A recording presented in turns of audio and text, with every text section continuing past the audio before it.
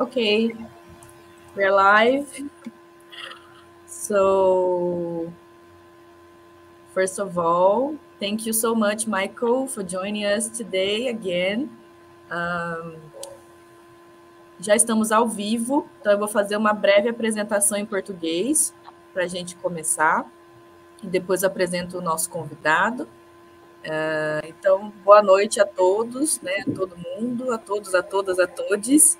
Nós somos o grupo de estudos em linguagem e cognição incógnitos do IEL, do Instituto de Estudos da Linguagem da Unicamp.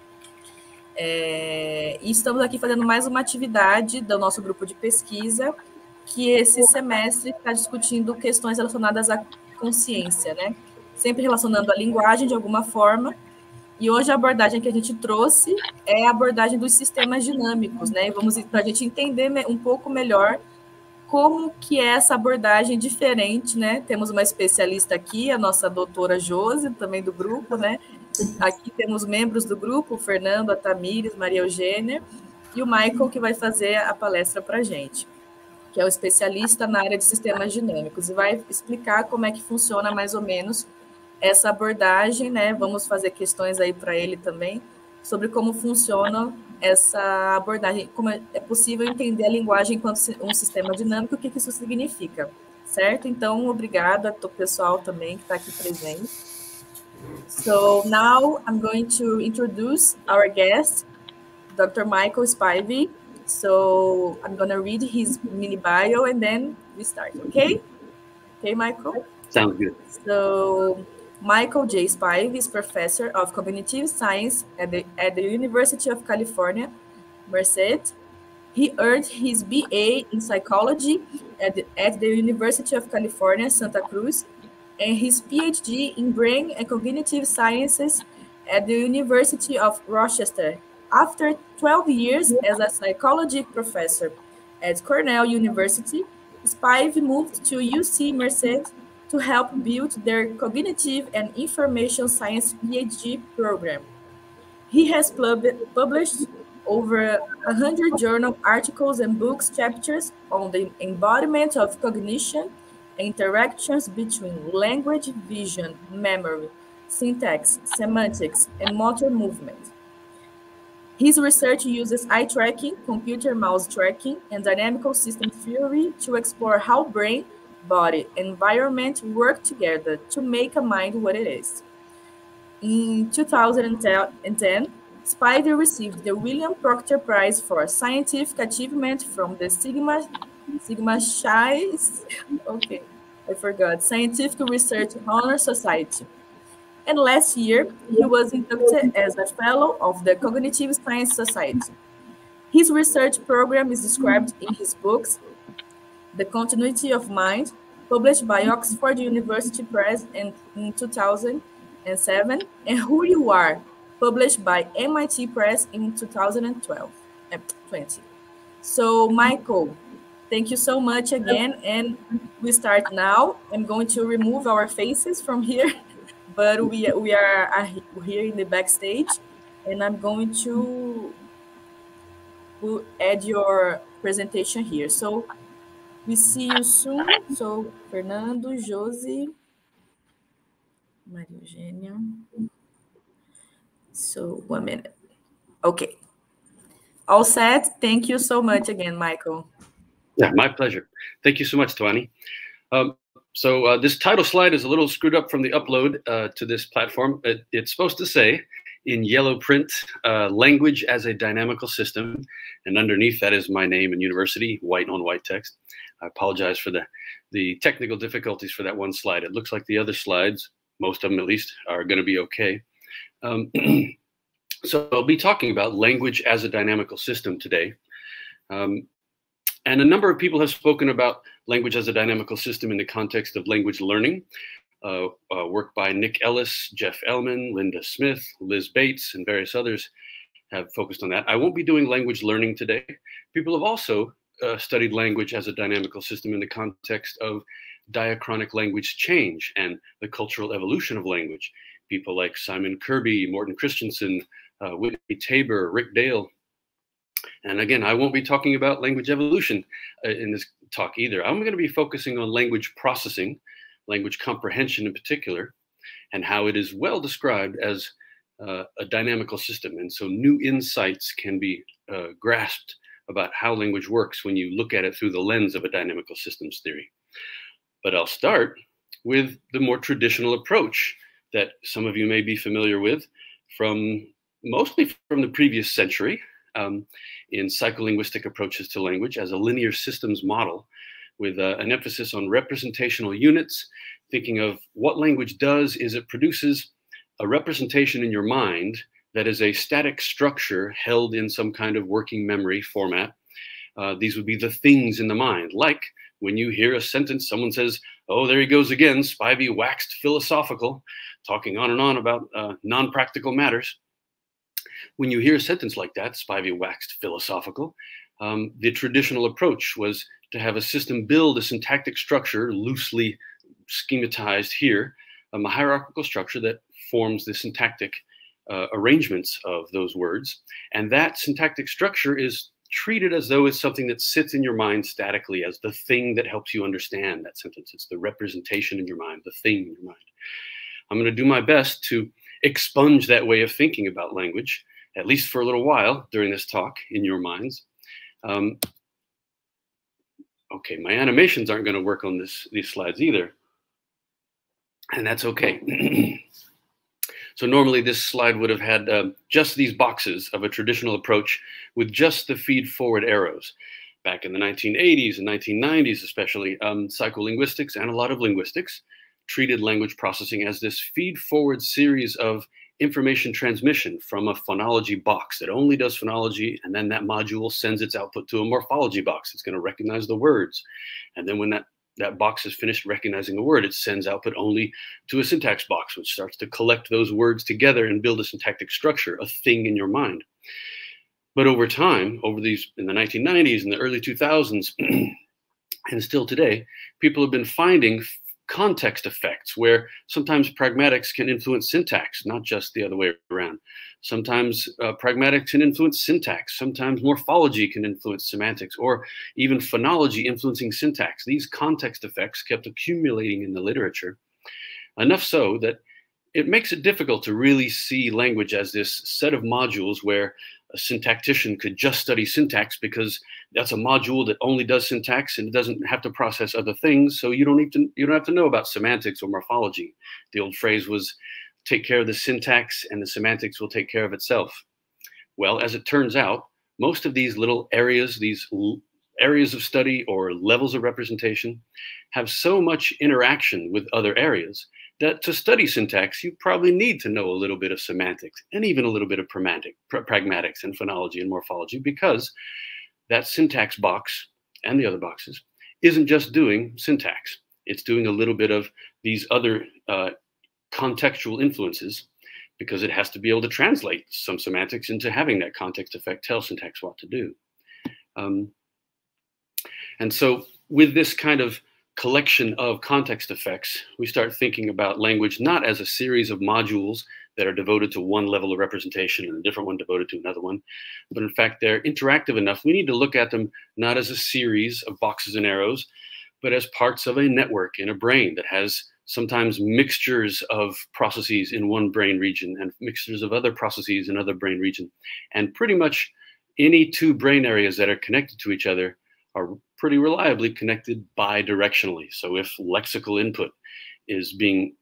processing is being influenced by phonetics, well, you can bet that lexical processing is also going to be influencing phonetic processing right back. Those bidirectional connections are all over the brain. Any two areas that are connected are almost always connected bidirectionally. And so we're moving away from that linear systems feed forward box and arrow model towards something that's more dynamic, more network-like.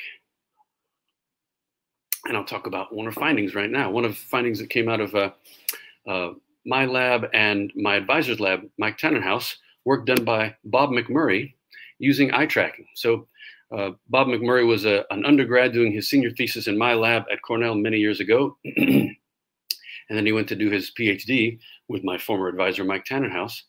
And so he was well trained in the head-mounted eye tracking that Mike Tannenhouse and I had developed shortly before that. With a head-mounted eye tracker, you can figure out where people are looking in some complex scene. It could be a real 3D table or a computer screen with stimuli on it. And you can see what point in time the eyes are drawn to a particular object given a speech stream coming into them.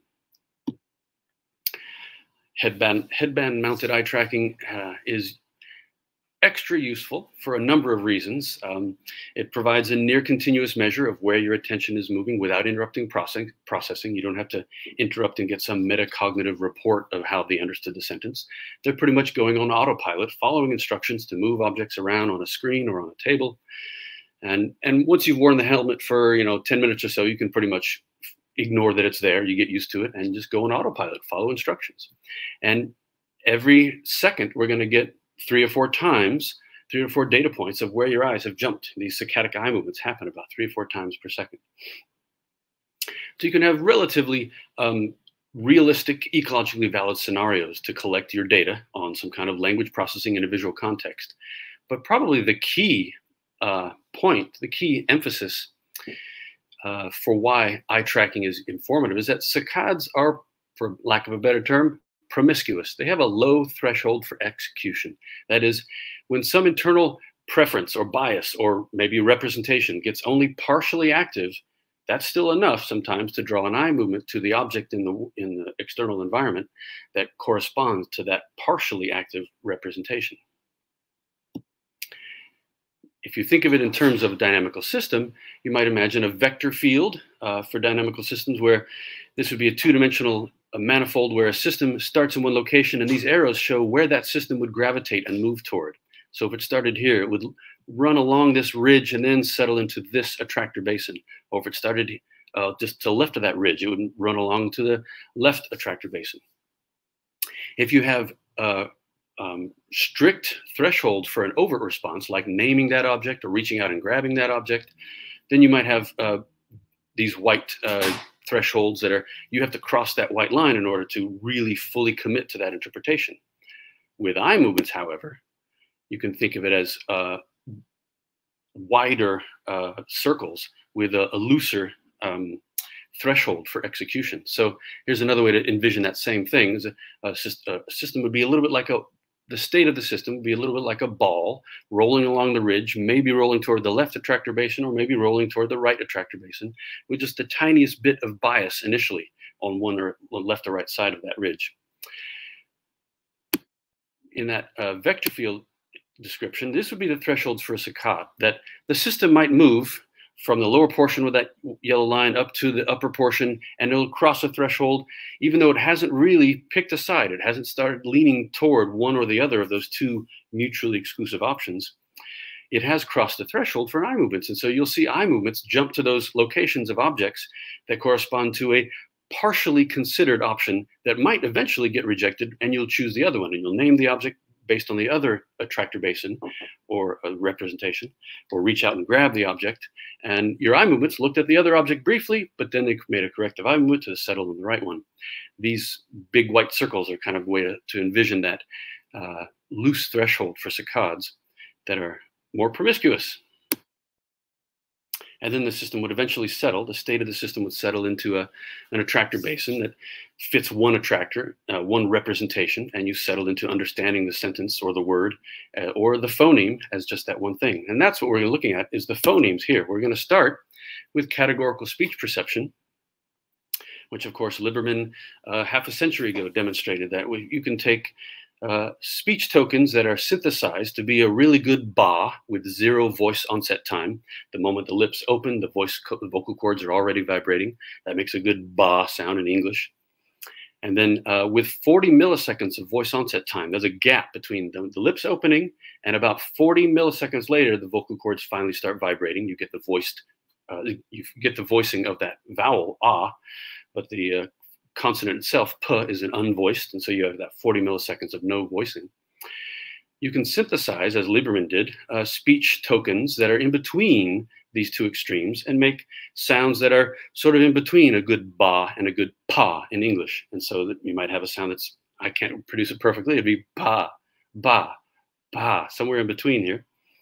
And categorical speech perception has shown pretty much all the tokens in 1/2 approximately of that continuum will be strongly perceived as a ba, and pretty much the other half will be fully perceived as a pa.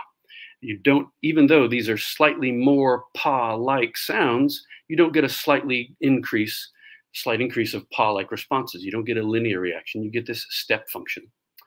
But what Bob McMurray did with eye tracking was had people look on the computer screen at these icons and click one. And so the click would be that overt response that Liberman had already collected. But their eye movements would be that, that covert measure of where your attention is going, where your preference might be leaning over the course of several hundred milliseconds of making that decision. So they're told to fixate the central cross, and they hear a sound like ba or pa or something in between. And you look at where the eyes go before they finally click one of those response options. The final response replicated the good old-fashioned findings of a nice step function. So it was clear that people were pretty much calling all of these ba sounds and all of these pa sounds. When you track the eye movements for a really good ba with 0 voice onset time, you see the eyes pretty quickly, on average, after several hundred milliseconds, they'll start settling, all of them. This is many participants over many trials, averaged together. They will all settle on that ba icon and then click it. There'll be a few moments where a handful of participants might briefly look at the pa icon and then look back and then stop looking at the pa icon. So this is a brief glance toward the pa icon on a handful of trials. With the really good pa sound, a good pa with 40 milliseconds of voice onset time, people pretty quickly all start settling their eyes on the pa icon. And a few times people will briefly glance at the ba icon, but not for much, not for very long and not many times. And one of those intermediate stimuli, the ambiguous stimuli that's not quite a ba, not quite a pa, it's 20 milliseconds of voice onset time, people tend to eventually land on the pa icon, and 95% of the time they called this stimulus a pa sound. But on the way to doing that, they spend quite a bit of time. Pretty much all the participants spend at least a couple hundred milliseconds fixating that ba icon. A lot of times people would fixate one and back to the other and back to the other, and then finally settle on the pa and click it. And so this is one way to see that process of the system settling into one of those attractor basins, but this ambiguous stimulus essentially makes it run along the ridge equidistant from those two interpretations, those two attractor basins, for a long time. And the eyes are waffling back and forth, unsure which one of these options is right. And then it finally settles into pretty much the same interpretation almost every time, but it just took a while to get there. So there's your categorical speech perception at the final result.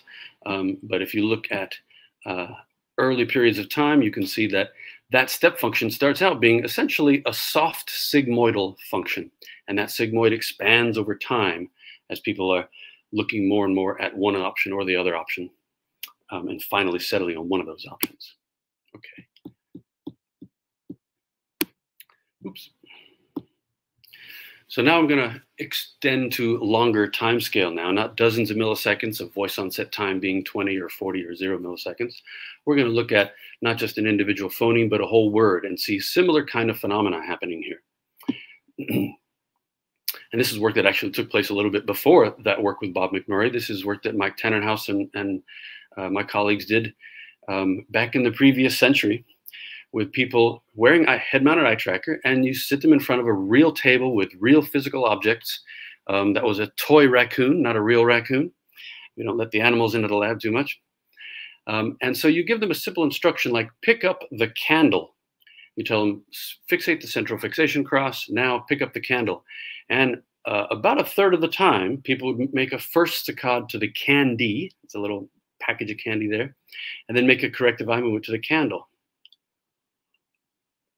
And this is because on the time scale of a few hundred milliseconds, that word candle is temporarily ambiguous between the names for those two objects, candy and candle.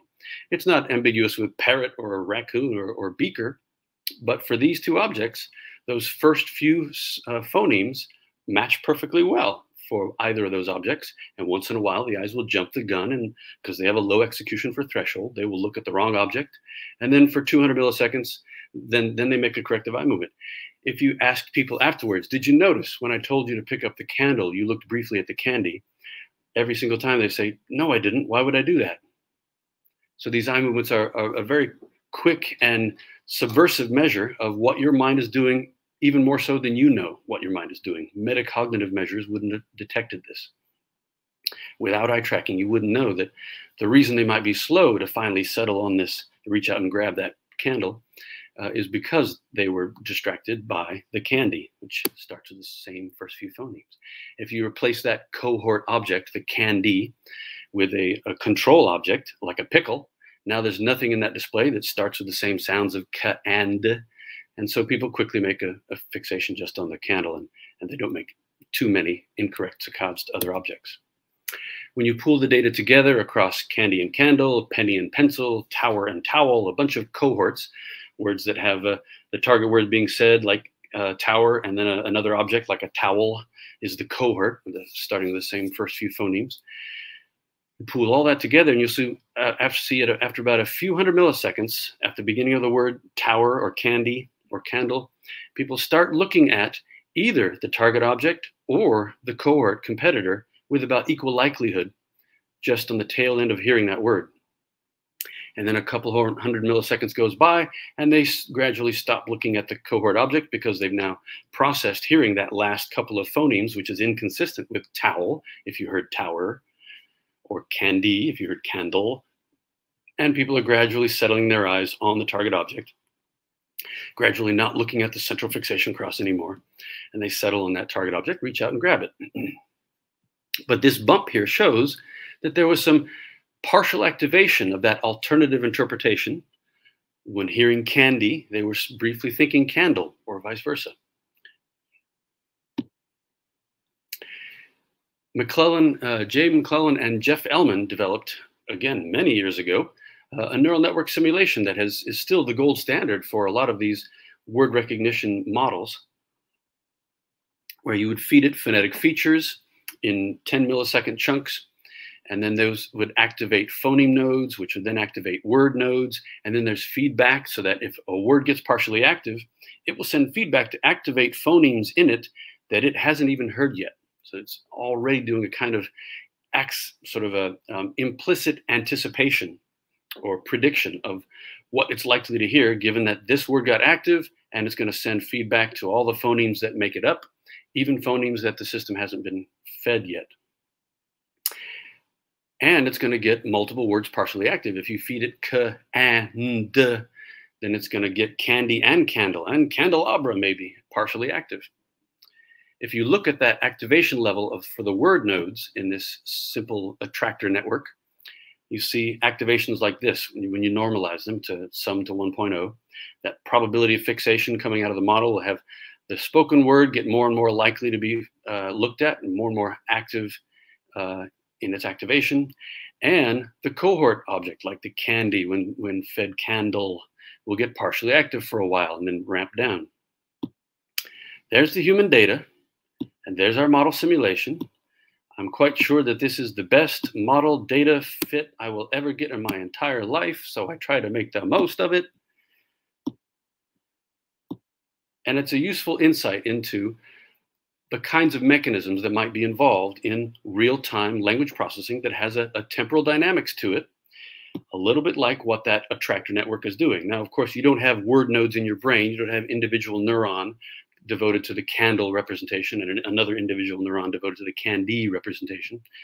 If you look at a network like this and squint just right, you can imagine that what you actually have is each of these nodes at the word level or phoneme level has underlying it a population of neurons that work together as a coherent representation, a group of neurons that get partially active and then more and more active if their appropriate input is feeding to them. And so those population codes for this node or for that node would be what a real brain is doing.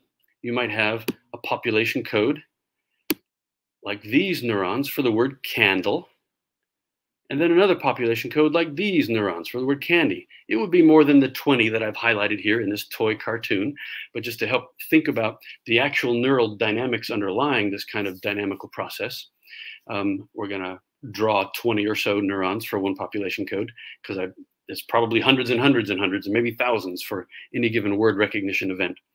And I wasn't going to draw thousands of little neurons here. So we'll pretend it's about 20. And so there's your candle population code, and here's your candy population code in red, and here's your candle population code in green.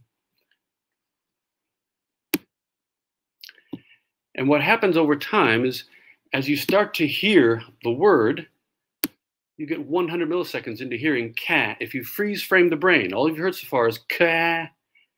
The word candle takes about 300 milliseconds to say. You're 1/3 the way through it. You've heard ka. Freeze frame the brain. What's it doing in this dynamical account? Well, some of the neurons in your candle population code are active, and some of the neurons in your candy population code are active. Another 200 milliseconds goes by. If you freeze frame the brain and try to cartoon imagine what's going on in that brain, you're going to have a little more activation in the candle population code because you've started to hear the ol part. And then at 300 milliseconds, that candle population code is mostly active. It's not fully completely active. Then at 400, it gets fully completed. You have fulfilled that population code and you recognize the word.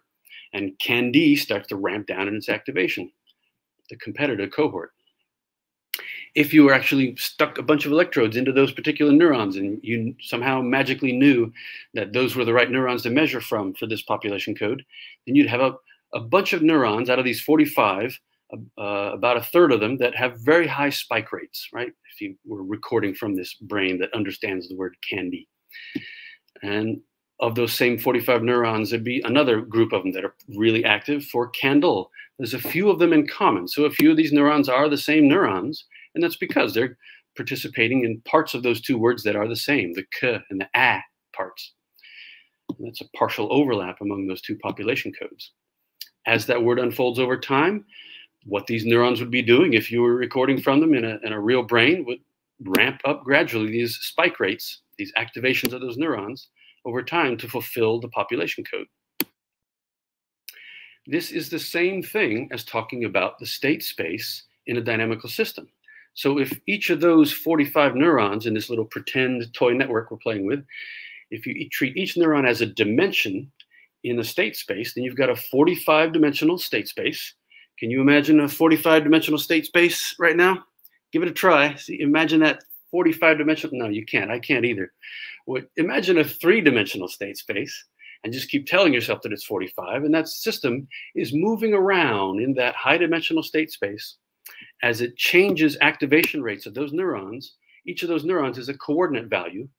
And so as it changes from that activation value to this activation pattern, that's moving from one location to another location in the state space, to yet another location, and finally settling into an attractor basin that belongs to that location. And if you did some powerful dimensionality reduction, you could see a 2-dimensional projection of that 45-dimensional space, where there'd be one location for one of those interpretations of candy and another location for the other interpretation of candle. And the system would move in a nonlinear trajectory toward the center, toward the midpoint of those two locations first, and then settle into one of them once it gets enough information.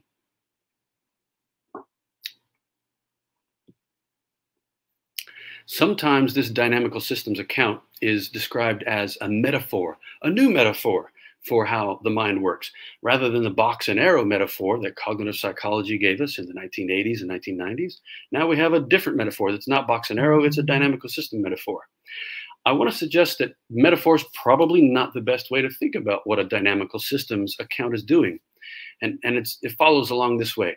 So if you imagine that there are cells at time t1 and time t2, maybe this is 100 milliseconds, 200, 300, and 400 milliseconds of some actual neurons getting partially active as they hear the word k and ol. Then at the first 100 milliseconds, you get some partial activation, you get more activation at 200, and then eventually, after 400 milliseconds, you get mostly just the neurons corresponding to the word that was spoken that are active, and the other neurons that correspond to a similar word are less active now. If you were recording from those actual neurons getting firing rates, you'd get bar plots that look like this over time, just describing that neural data. It's not a metaphor. These are just data reports of, instead of colors for how active those neurons are, these are values of spike rates for how active those neurons are. So there's nothing metaphorical there. It's just a data description of what that neural system is doing. If you had a localist attractor network that's essentially pretending we can have one number that tells us how active that population code is, and another number, another node that tells us how active the other population code is, then on that third row, you'll have activation of two nodes, both of them getting partially active initially, and then eventually one's getting very active, like the candle, because that's the word you heard, and candy stops getting active and starts to reduce in its activation. That's what the localist attractor network was doing, the simulation from McClellan and Elman. And the same thing can be done with a mathematical description of what's going on in that neural system with those spike rates. When you look at what is a 12-dimensional system in the these dots of yellow and orange, that those 12 neurons for a tiny peek into a pretend brain, that 12-dimensional system has regions in it, locations in that state space that correspond to one population code attractor basin and another population code's attractor basin. And what the system is doing when it's producing patterns of activation that get near both of them initially and then finally only into one of them is really moving around in that 12-dimensional state space, which you can make a 2-dimensional projection on it so you can visualize it, get a data visualization of that high-dimensional system. And it would produce a trajectory that moves toward the midpoint initially on the bottom row here, and then eventually curves toward one of those attractor basins, settling into it. So that dynamical systems account of this neural system here in this little toy scenario isn't metaphorical at all, really. It's just a mathematical description, a data visualization of the real phenomena, the actual activation patterns, the actual spike rates, just described in a state space.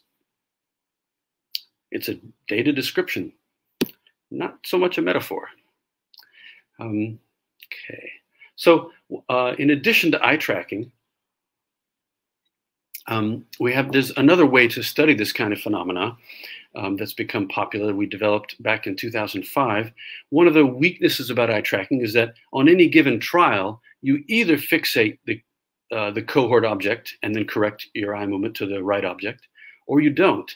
And so on individual trials, you don't see this graded temptation the way a trajectory might do in a state space. You have to pool the data together, and it's binomial data of either on any individual trial, you looked at the competitor or didn't. With a mouse, a computer mouse, you can get individual trials to show you that graded temptation toward one interpretation that gets corrected for a different interpretation. You can see the nonlinear trajectory happening out in the real activity space. So we gave people instructions like click the beetle on a computer screen, and they had a picture of a beetle, also a picture of a beaker. And here's a picture of an actual trajectory sampled at about 30 hertz of a mouse movement that moved toward the midpoint of those two locations and then finally curved toward the other one. They heard beetle and moved toward the midpoint of beaker and beetle, and then made a nonlinear curve settling into the right one. When you average these trials together, you find that when the cohort competitor is present, like pickle, when told click the picture, you'll see the cohort condition is the open symbols that curve a little more toward the competitor object. And in the control condition, where the pickle might be replaced by a spoon that doesn't sound anything like picture, you have less curvature in that mouse movement. So this is a way to sort of see that nonlinear trajectory happening in a two-dimensional activity space that gives us a peek into that high-dimensional, billion-dimensional brain space that has attractor basins for a candle or a candy. And that curved trajectory in their actual behavior may be an emission of, a release of the data from that brain system that's moving around in that state space, initially toward the midpoint of those two objects, because it's hearing and that's consistent with both of those interpretations initially, both of those attractor basins. Okay, now I'm going to take another step to be even further along in time scale to several seconds of hearing a whole sentence. And in sentences, of course, we have temporary ambiguities, just like we saw halfway through a word or even partway through a phoneme. Partway through a sentence, you can have syntactic ambiguities like this. Where as you hear someone say to you, I bought the sword from, incrementally, your system will develop some kind of internal patterns of activation that are consistent with treating the word I as belonging to a noun phrase that belongs to a sentence, and then you hear bought, so you know that's a verb in English. You're going to start developing some kind of neural activation patterns that are consistent with something like a syntactic understanding of this verb is part of a verb phrase that's part of this sentence and attached that also has a noun phrase to it. And then you get the direct object of that verb, the sword, and then you get this ambiguous preposition that syntactically could be telling you more about the sword. It could be a noun phrase modifier attached to the noun phrase saying, I bought the sword from World War II. So it's clearly a sword that has a particular property about it that is World War II-like. It could also just as easily, this prepositional phrase that's just beginning, attached to the verb phrase telling you more about the buying event. It could be a verb phrase attachment telling you, I bought the sword from the pawn shop. At that point in time, halfway through this sentence, there's no way to know which one of these syntactic structurings it's going to be. And your brain has to process that temporary ambiguity. It's like moving along that ridge in that attractor basin space, that attractor landscape, and trying to settle toward one or the other, and it doesn't know which way to go because they're equally possible. Same goes for an even simpler sentence like put the apple on. That prepositional phrase on could be telling you more about where the apple currently is, or it could be telling you where you're supposed to put it. And that syntactic attachment ambiguity was used in this experiment, again, Mike Tannenhouse and I did many years ago, with instructions like, put the apple on the towel in the box. And we recorded people's eye movements while they carried out these instructions. We have an unambiguous, syntactically unambiguous control sentence, put the apple that's on the towel in the box. In both cases, on the towel is supposed to be attached to the apple, telling you where the apple currently is. And the prepositional phrase that's telling you where to put it comes after that. But there's often a tendency to interpret on the towel as attached to the verb, a verb phrase attachment bias, statistically speaking. If you have a one referent context, so there's only one apple in the display, we used real 3D objects, real apples on real towels and stuff. And in a one referent context, so there's only one apple, people frequently would look at that apple upon hearing put the apple, they hear on the towel, and then they look to that other towel. Then they hear in the box, they make a corrective eye movement back to the apple, grab the apple, put it in the box. But something different happens when you change the visual context. All of a sudden, the exact same sentence, put the apple on the towel in the box, that has that syntactic ambiguity in it, now in a different visual context with two apples, upon hearing put the apple, people start making eye movements to the two apples, back and forth pretty quickly. And then they hear on the towel, they settle on this towel that has the apple on it. And then they hear in the box, reach out, pick up that apple and put it in the box. They rarely, only occasionally look at this irrelevant towel in this two referent context. So when there's only one referent, you get this garden path effect of briefly treating on the towel as the destination. And this would be the towel in the one referent context. The top right towel would be the irrelevant towel that's briefly interpreted as a destination. And all we did is add one more apple. And the visual context made that garden path effect go away. So here's one way to plot those data of when there's one referent context, people would look at the apple, and then a little more than 50% of the time, a little more than half the time, they would look at that irrelevant towel for eye movement B, and then make a corrective eye movement and carry out the correct action. They didn't misunderstand the sentence by the end. They didn't carry out the wrong action, but that brief temporary syntactic ambiguity produced a kind of brief garden path effect of their eye movements, showing that they were briefly interpreting on the towel as a destination. And there's a bunch of different displays with bowls and candy bars and other things too. So it's not just one particular display with one sentence. Yeah, I had a video to play that didn't get uploaded properly, so we don't need that. It's okay. I can describe this for you without the video. And so when there's two referents, the exact same syntactic ambiguity winds up not producing a garden path. People tend to look back and forth between the two apples, and then they hear in the box, and they move the apple to the box, only occasionally looking at this irrelevant towel. And the data look like this, where in the two referent context, where all you did was change the visual display, they occasionally look at that irrelevant towel, but with no difference between the ambiguous and unambiguous conditions. So these looks aren't due to the syntactic ambiguity. In the one referent context, so there's only one apple, that visual context caused people to experience this brief garden path, and they looked at that irrelevant towel 55% of the time when the sentence was ambiguous. When it was unambiguous, they never looked at it.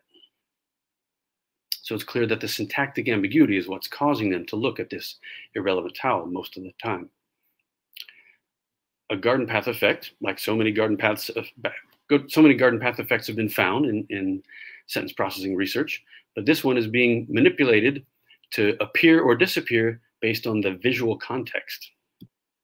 So those context arrows I was showing you between portions of the language system, between pragmatics and syntax and other areas, this is one of those context areas between something like visual context pragmatics and syntax. Visual context can tell syntax what to do once in a while. Okay, so let's look again at this landscape way of thinking about what the brain, what the mind is doing as it settles toward one attractor basin or the other attractor basin. With phonemes and words, those are always the end of the stimulus, and so it kind of made sense to have these be attractor basins where the system settles down into one or the other and kind of sits there, at least for a couple seconds while that trial is finished. By contrast, with sentence processing, you're usually getting another word, then another word, then another word. And so you don't have that syntactic ambiguity halfway through the word, halfway through the sentence get resolved and you settle there. When you wind up resolving that way to process this prepositional phrase, there's more words coming near the end. There's maybe a second prepositional phrase. And so thinking of these as attractor basins where the thing settles and stops doesn't quite work for natural language and sentences even. This is a slide from Jeff Elman, which looks better when animated, but the late great Jeff Elman gave me this slide years ago that shows just the word cuts initially. And then you see the word boy as something that could precede that verb cuts, and then paper as something that could follow it. And so if you think of cuts as a location in that state space, this is your meaning of that verb, to cut. And it's a little bit like an attractor basin in that landscape, but it doesn't settle into and sit there. It attracts things there to the meaning of cut and to the verb argument structures of cut and the syntax constraints of cut, and then goes somewhere else. So it's kind of not an attractor basin that settles into, but an attractor basin that goes there and then goes somewhere else for the kinds of direct objects for a cutting event, which are pretty varied, right? If it's a boy cutting paper, then that direct object is paper. It's going to be a particular kind of cutting event, probably scissors. Whereas if it's a lumberjack, you hear someone say, the lumberjack cuts wood. Upon hearing cuts, you're processing cuts a little differently. And certainly by the time you hear wood, it's a different kind of cuts. So that notion of a dictionary definition of what cut means doesn't work too well here, because there's scissors cutting and there's axe cutting, and they're pretty different actions. They tend to have different subjects, and they tend to have different objects, a wide variety of them. So this slide works nicely with the dynamical systems account. If you think of a state space, call it a billion dimensional state space, but we'll make it three-dimensional so we can visualize it. There would be a region corresponding to your understanding of that verb cut. And that region might initially be imagined as precise and defined. And when you hear the word cuts, your brain goes to that region in state space. It produces that pattern of activation for that word. But there are shadings of meaning with that. There could be axe cutting or scissors cutting. It could be cutting meat or cutting wood, etc. And so that variety of trajectories that go through that cuts location could be the boy cuts paper is one of those trajectories, and the surgeon cuts the steak at the restaurant is another of those trajectories.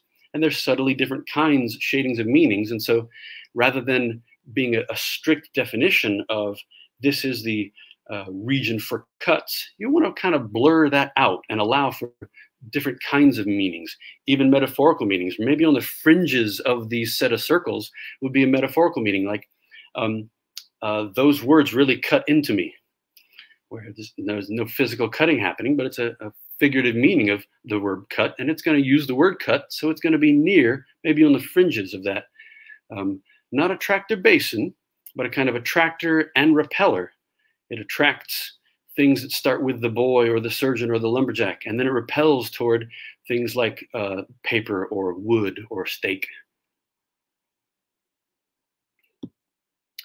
So if you blurred out that attractor basin into being something like a spatiotemporal hourglass, where systems are attracted from various regions, types of cutters will move into that region for cutting, and then types of cuttees, the direct objects of cutting events, are tend to be out here.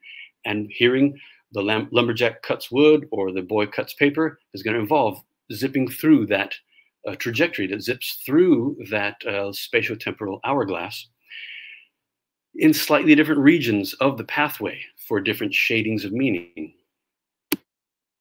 So if I say to you, do you understand? I might have in my brain space an attractor basin and repeller portion for the word do, and then the word you, and then the word understand. In order to make my articulators produce those words correctly and not slurred and screwed up, I've got to pretty precisely visit that attractor basin and repeller to produce that word do correctly and then produce that word you correctly.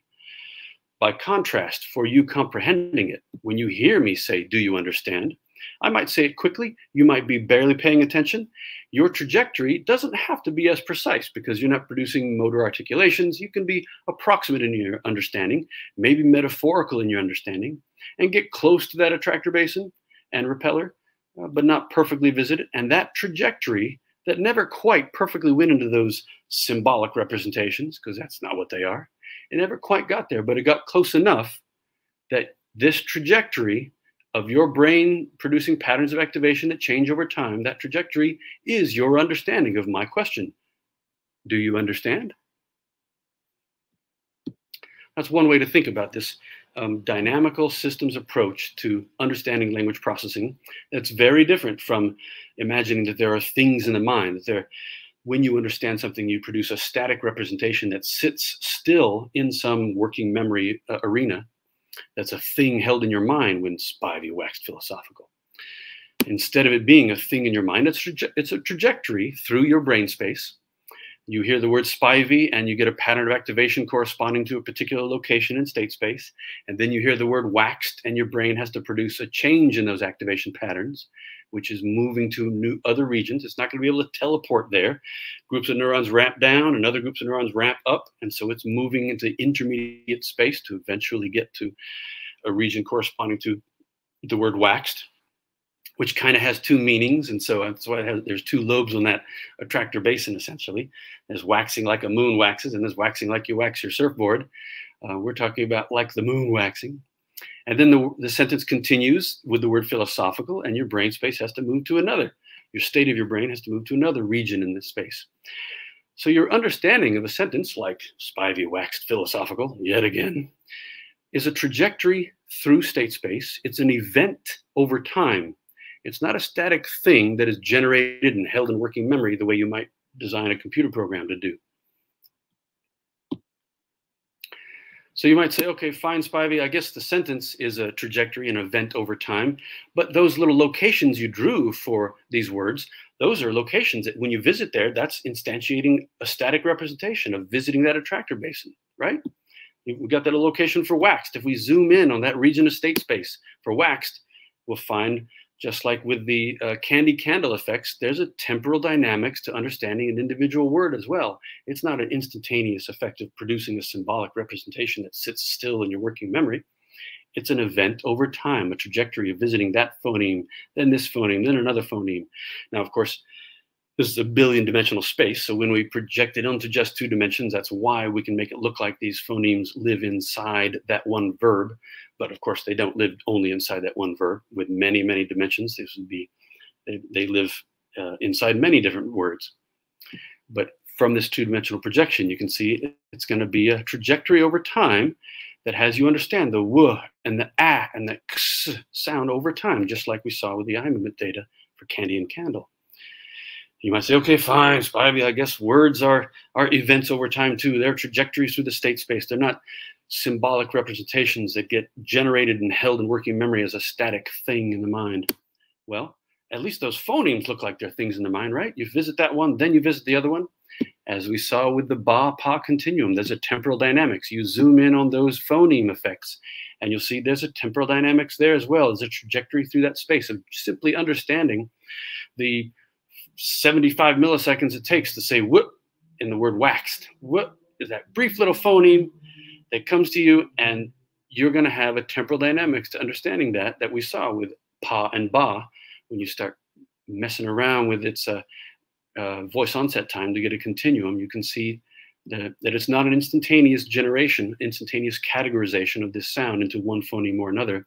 It's a gradual process, like a trajectory through space, an event through time. All right, now I've got a few minutes to touch on some cool things about more recent findings that I think is really the future of where language research, language processing, and language comprehension research is going. It has been going for a little while now, is more ecologically valid scenarios of multiple people talking, sometimes more than two. I'm going to focus on dyads here, that are well described, again, by a dynamical systems approach that looks at systems that now it's not just one brain having trajectories through its state space, it's two brains that are coordinating, making a very high dimensional state space. They get coordinated in a way that they can be described sometimes as one trajectory through that conjoined state space. This one of my favorite studies is by Anna Kulin, Allefeld, and John Dylan Haynes from a decade ago now, where they recorded EEG signals from a person telling a story. And this would be a female telling a story, just unscripted story of her own about her autobiographical event. And they record her EEG. They also record her face and her voice. And then they have a male speaker do the same thing. And then they make a conjoined stimulus of two sort of ghostly overlays with the two faces. You can still sort of see the female and the male if you focus just right. And the two voices are also overlaid. So these two listeners are each over many listeners over different days of running the experiment, will watch that conjoined stimulus, and one of them might be instructed to pay attention only to the female speaker and her story. The other listener is told to pay attention only to the male speaker and his story. It's a little tricky to do it initially, but you get used to it and you're able to ignore and tune out the other speaker. And sure enough, the EEG signal out of the person listening to the female speaker, his EEG signal is more correlated with that female speaker's EEG signal than it is with the male speaker. Same for this person, this participant who's told to listen to the male speaker and pay attention to him. His brain activity is correlated with that male speaker's brain activity and not so much with the female speaker's activity. These peaks and correlations happen with a couple seconds of lag for understanding a couple words in a row. And they also have a pretty strong high correlation peak with a 12-second lag, maybe as a collection of a sentence or two, building a situation or a story, so that the speaker is thinking about an event and then delivering a sentence or two about that event. And then the listener has heard those two sentences and now they're thinking about that event 12 seconds later. Those neural activation patterns are correlated because they're thinking about the same events with just a 12-second lag.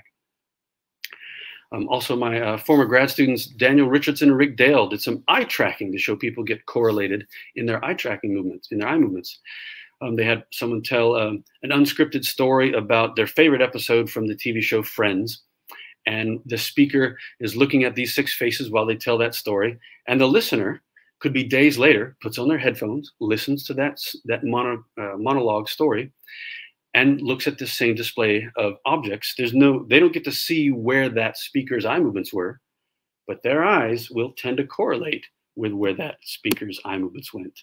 I'm going to skip this cross-recurrence quantification analysis because I'm short on time. I don't want to get into fine-grained statistical details, but feel free to ask questions about how this cross-recurrence analysis is done. What it comes down to is a peak of coordination, a kind of recurrence of people looking at the same face at almost the same time. So there's about a 1.5-second lag here where the speaker and listener are looking at the same face. The speaker looks at that face, mentions that name, the listener hears that name, then looks at that face. There's your 1.5-second lag. When they had conversational partners live, you got 2 rooms, 2 computers, 2 eye trackers, and they've got headsets on where they're speaking with each other live instead of a monologue. Now that 1.5 second delay is gone. Now the peak of their eye movement coordination of looking at the same things at the same times no longer has hardly any lag at all. They're tending to look at the same thing at exactly the same time while they have this sort of Wi-Fi conversation on their headsets about the shared display. I think it was a Salvador Dali painting. There's even work with postural sway. Kevin Shockley and colleagues did work where people are standing on a force plate under their feet. And when you're standing perfectly still, you think you're not swaying. There's a tiny little bit of sway. The center of mass just drifts several millimeters every few seconds or so. And so you feel like you're standing pretty still, but there's a tiny bit of postural sway going on.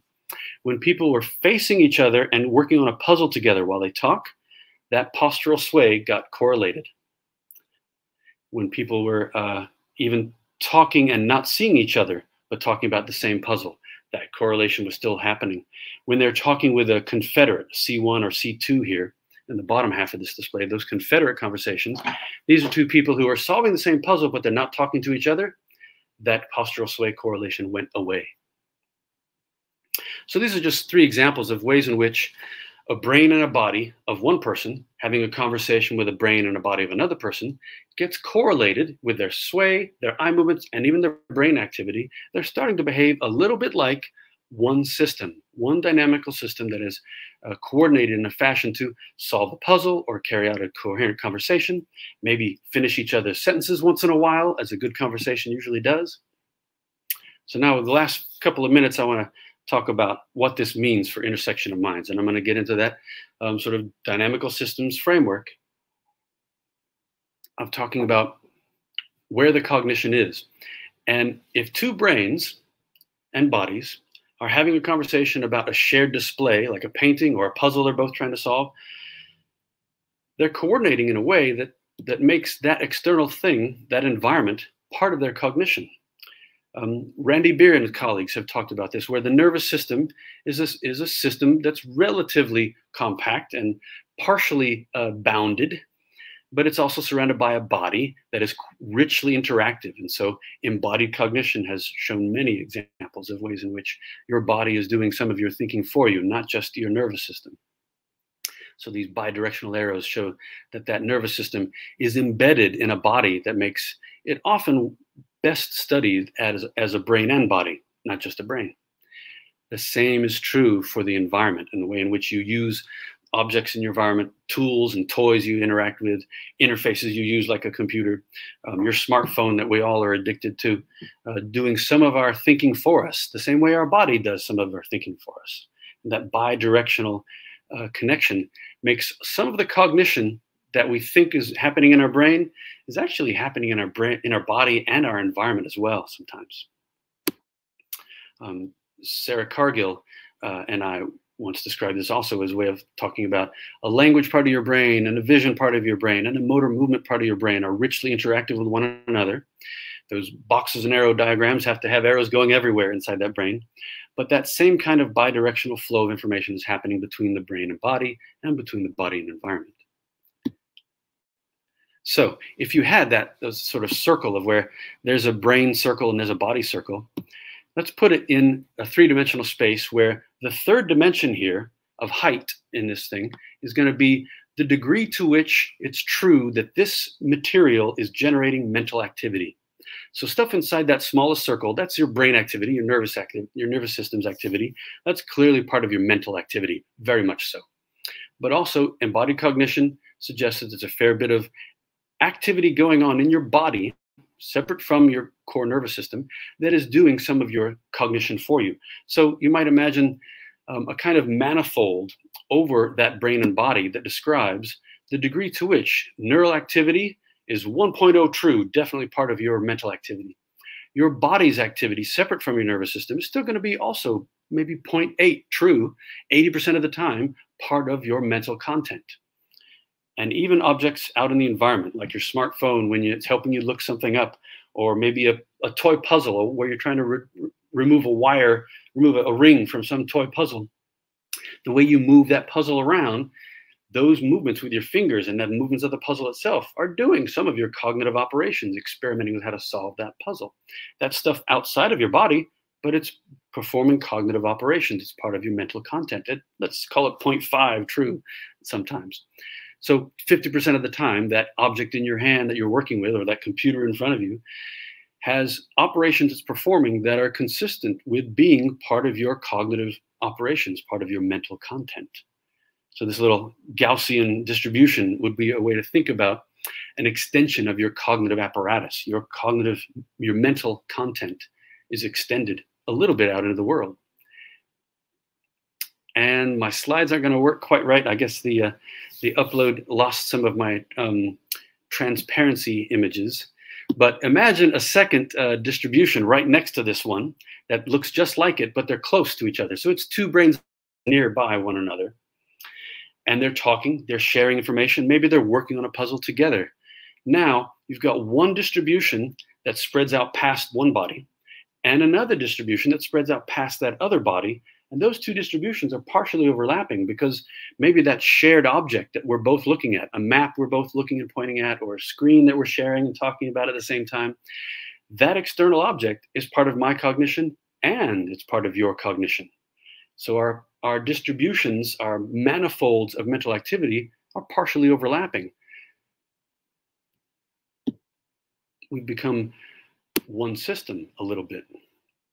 If you add time to that, now we're going to just have room for one dimension of space, one dimension of time, and the height dimension here is again going to be that sort of degree to which this is mental activity. And certainly as the top pair of lines here would be one brain and body that over time moves a bit to the right and then stays there for a while, then moves a bit to the left and stays there. And just in the middle of the display would be a brain and body that moves slightly left for a little while and then moves slightly right for a while and then stays there. And then the third set of lines is another brain and body that comes in slightly leftward to get close to that middle one. These are brains and bodies that interact with one another. If you have this extended cognition that we're talking about, that the dyadic conversation literature is pointing us toward, this extended cognition having a kind of manifold overlaying, then the cognitive activity, the mental content that's happening here is kind of spread out everywhere in space and time. When two people get near each other and have a serious conversation over lunch, they might be completing each other's sentences for each other once in a while because they're really on the same page. They're on the same wavelength. And their extended cognition has become essentially one mode, one distribution of a shared system, co-creating a monologue. Not a dialogue, it's practically a monologue because it's one system kind of talking to itself. These two brains and bodies have become one system for a little while. And then they finish that good conversation over lunch and go elsewhere and have other meetings with other people. This extended cognition approach is a way to think about a dynamical systems framework where cognition doesn't have to be just neural activity. Cognition can be anything that is processing information that promotes adaptation of that organism in its environment. And some of those cognitive operations are happening outside in the environment, especially when people share words back and forth with one another, whether they're sitting next to each other talking or whether they're 6,000 miles apart from one another having a conversation. That language is connecting them in a way that can make them become a little bit like one system. And I'll end there. Thank you very much.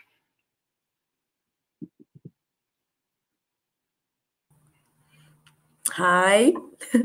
Thank you, Michael.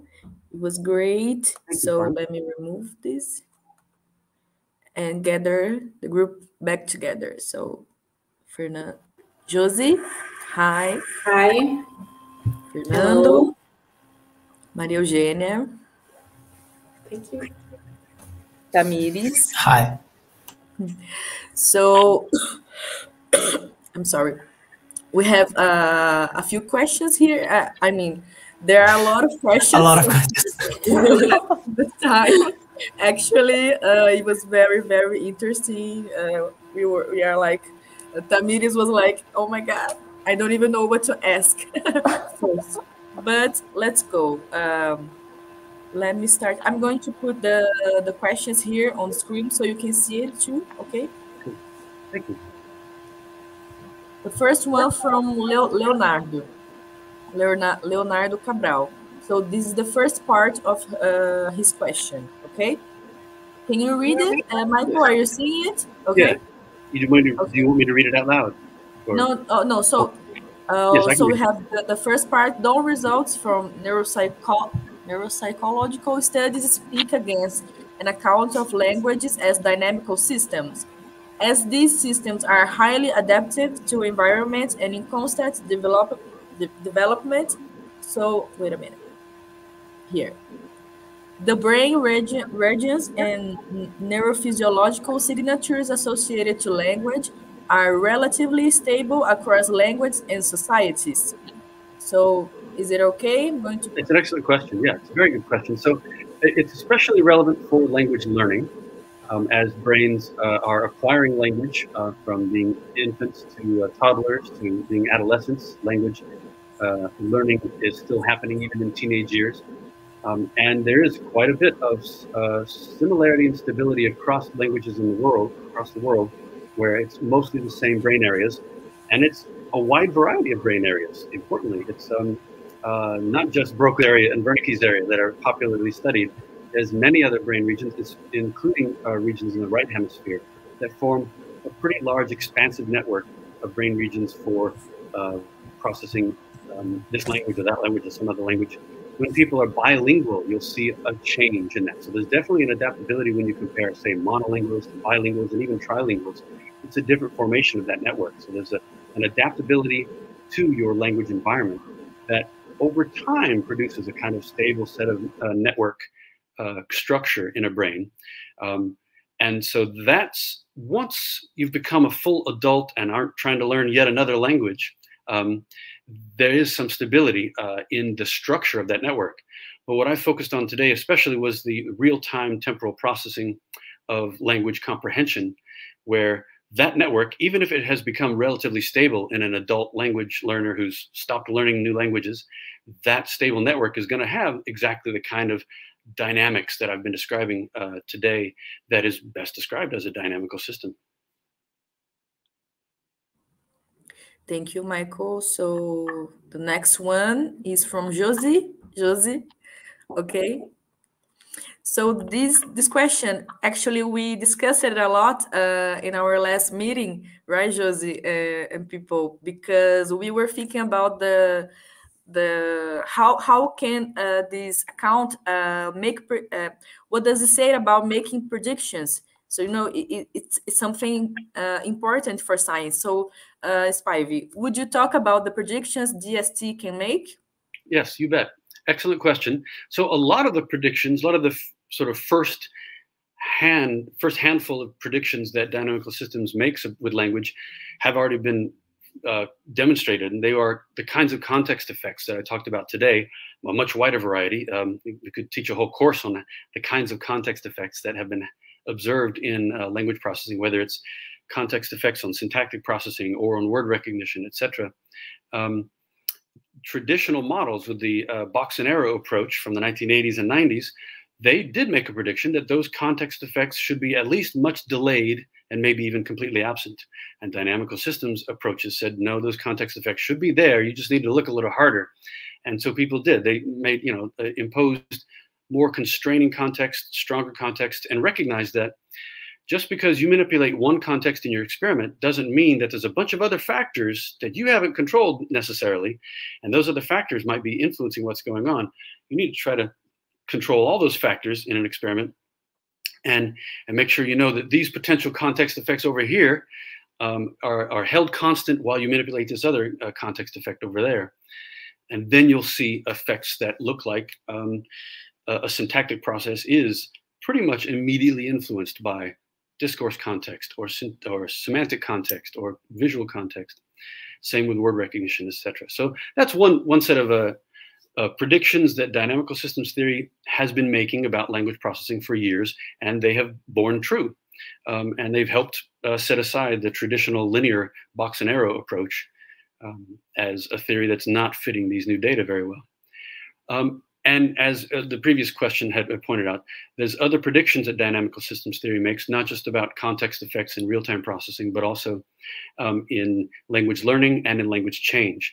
One of the key things I think that is common across language processing, language change, and language learning that a dynamical systems theory will make a prediction about is that when you transition from one state to another state, whether it's recognizing one word and then the next word that's spoken, or maybe it's a word changing its meaning over decades to some other meaning in diachronic language change, or maybe a child developing some structure landscape for understanding this new word they've learned. That change in a dynamical systems theory approach is going to be continuous and non-linear. It may have it's not going to be necessarily smooth. It may have sharp turns here and there in its continuity, but it's not going to be a teleportation of suddenly, instantaneously, something stops meaning one thing and now it suddenly means another thing. It's going to have to travel through the intermediate meaning space, whether it's recognizing one word or the next word, or a word changing its meaning over decades. And it's going to have a nonlinear path as it does that traveling. Those are predictions that have been bearing true in a handful of approaches. Whitney Tabor does some fantastic explorations of dynamical accounts of language change using those curved trajectories through state space, where when a word used to mean one thing and now it means something else, over the course of 100 years, how it got from there to here, it did some funny things in the way it was used. Wow, very nice, very interesting. Thank you. The next one is from Fernando. Fernando, are you there? So Fernando, You want me to ask him. Okay, thank you, Michael. This is actually a sort of a selfish question because it's related to what I'm studying right now. But what would be the nature of those lexical items? I think you partially answered that, but when we're talking about lexical access, would it be possible to access or to activate only a few features of a word during lexical access in a sentence context? Yes. So in the Jeff Elman example of the verb cuts, for example, the verb cut has a handful of semantic features to it. And some of them might even be mutually exclusive for different kinds of cutting, where, in one cutting with an axe, you'd be doing a full body motion. Another cutting with scissors, you'd be doing just a one hand action. And those would be semantic features of that kind of event that are mutually exclusive, either using your whole body or using just one hand.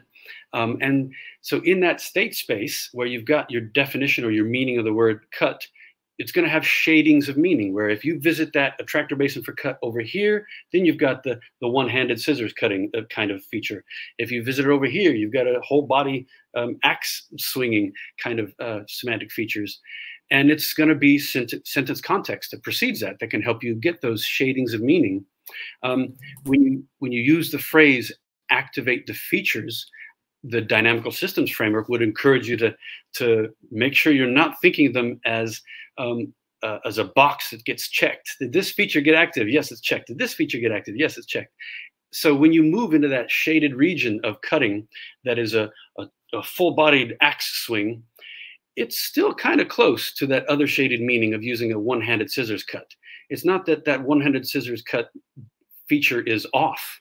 It's just only slightly active because you're slightly near it. You've moved to a location state space that is kind of close to a scissors cutting because you heard the word so that feature of a one-handed scissors cut, when the context told you no, this is a two-handed full-body axe swing, that feature is still slightly active of a one-handed scissors cut.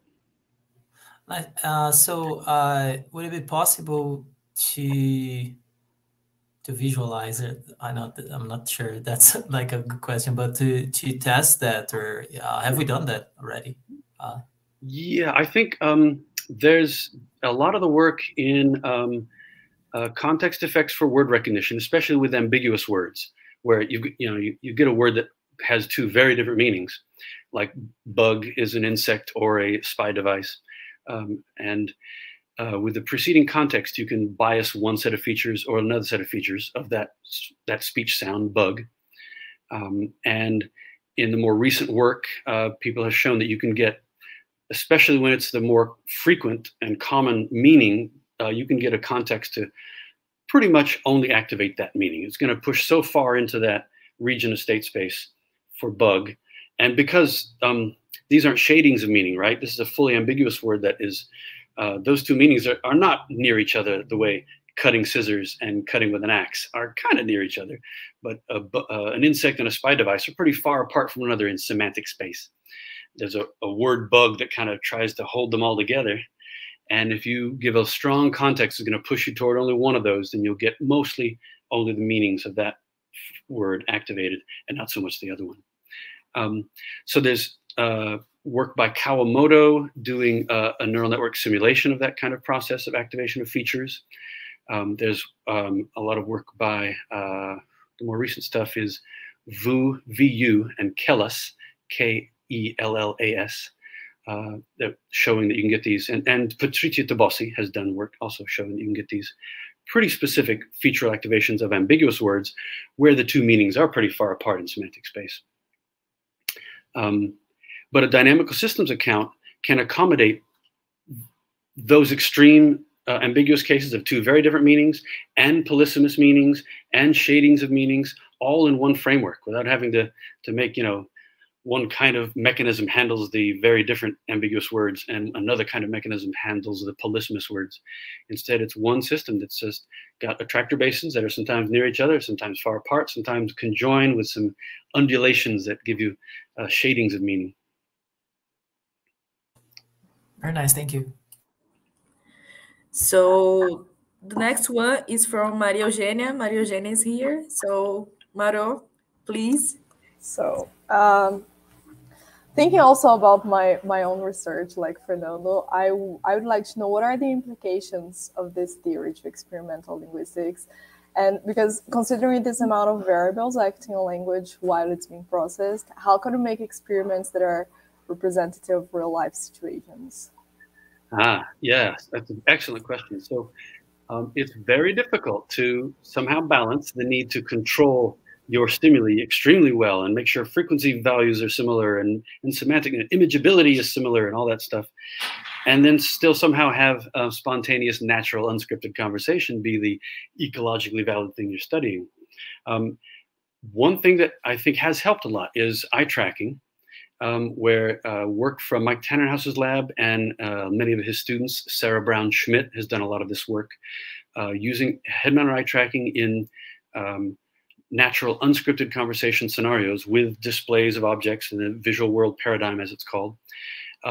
And what you have to collect a lot more data in order to select situations where you did have frequency effects not being responsible for your differences, or imageability effects, or whatever it might be that you want to worry about.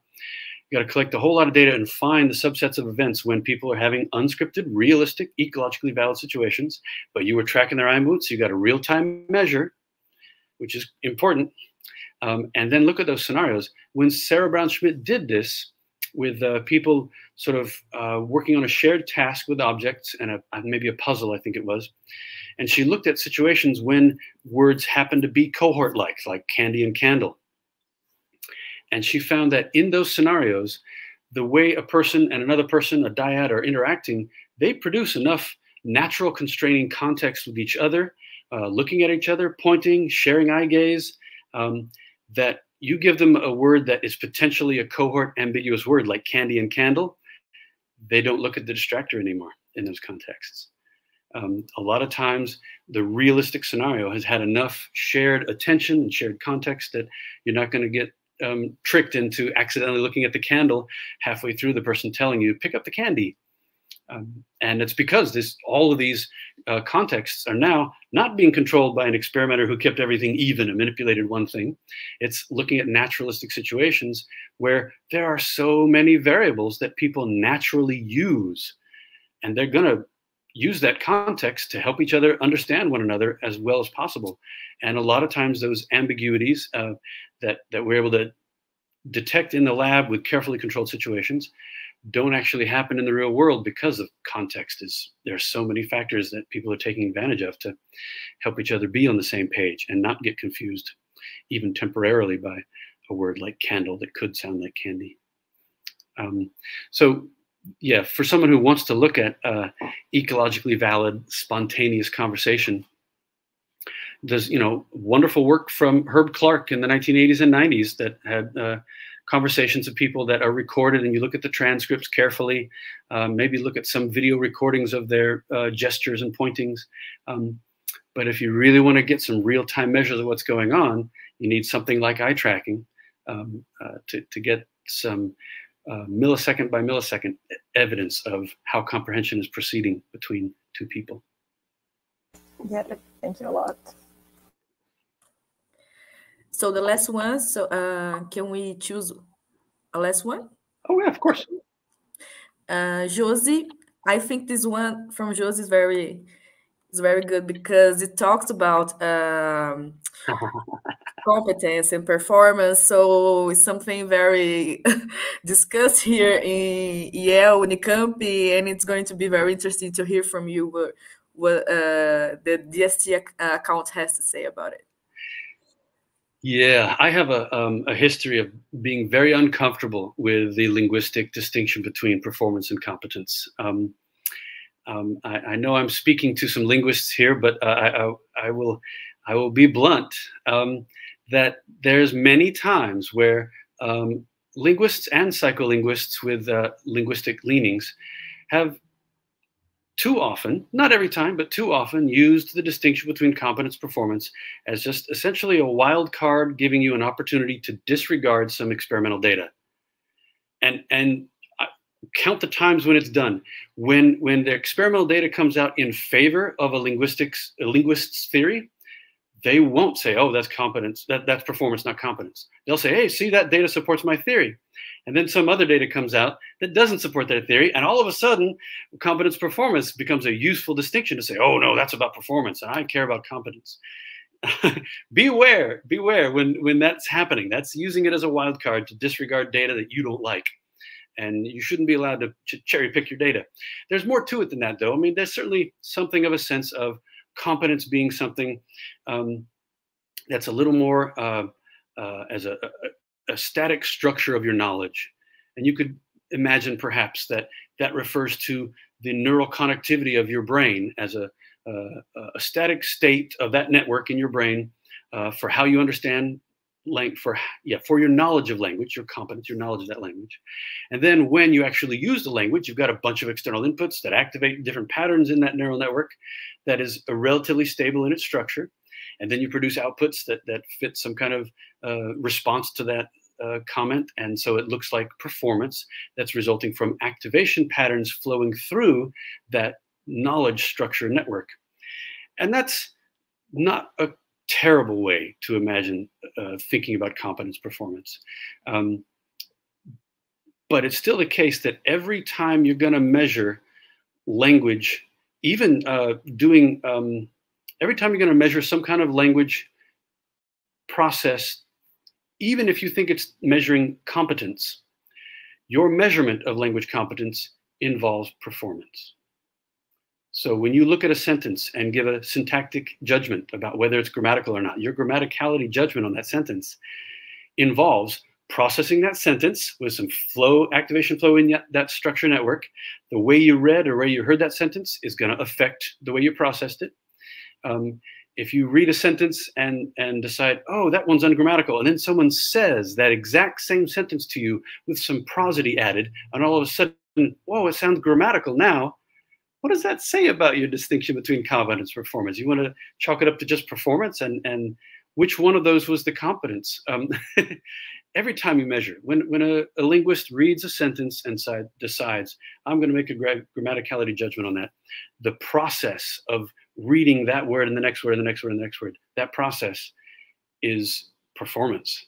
And so you can never actually get direct access to some notion of competence in a human's behavior with language. Maybe with some neural network simulations or other kinds of, maybe a Bayesian network. You could train that network on some language processing and then look at its connectivity and call that its competence. And without passing activation through it, it's not doing any performance. You can analyze it in a way that you might understand something about its competence. But you can't do that with people because you can't carve up their brains while they're alive. But yeah, just my biggest point there is beware of that distinction between competence and performance. Yeah, it's very complicated. It's a very so have Leonardo even said here. Many linguistics are also uncomfortable with this separation. Yeah, we are. We are very uncomfortable and in doubt about it because I don't think it doesn't seem that just to wrap up that GST operates with binarisms. Is that so, Michael? What would you say about it? Because we still, in some accounts, we still operate with binarism. So competence and performance, nature, culture, and some things like that. So what would you say about it so that we can finish? Well, yeah. Dynamical systems, so more and more those binarisms like nature versus nurture or discrete distinctions between two concepts or whatever. It's easy to find, especially in performance data anyway, easy to find examples of gradations between those two extremes. And certainly most of the language acquisition and language learning literature now embraces the idea that it's both nature and nurture.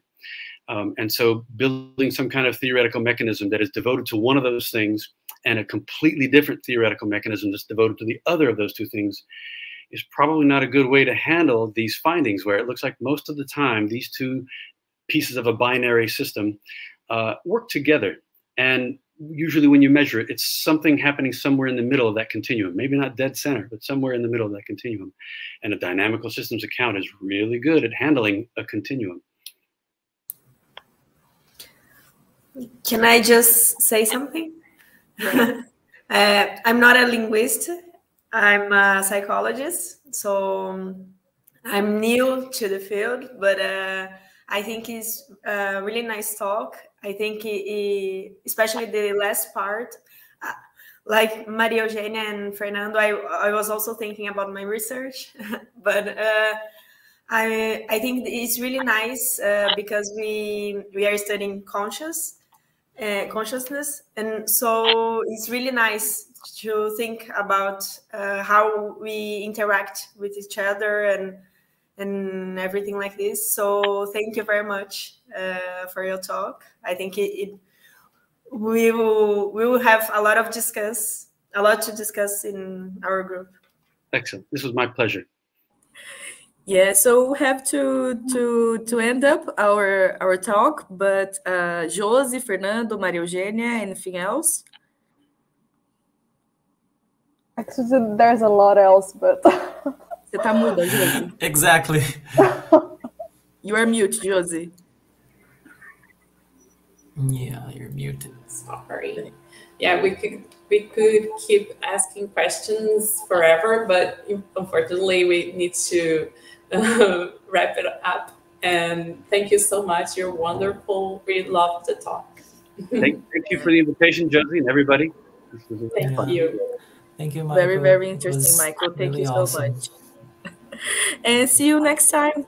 Okay? Yeah. Looking forward for the next one. Hoping for next time. Yeah. Thank you so much. Good night, everyone. This is going to be recorded here in our YouTube account, so check it out. Thank you. Good night. Fica aí para quem quiser ver depois. Obrigado, gente. Bye bye. Até mais, gente. Thank you. Bye bye. Thank you.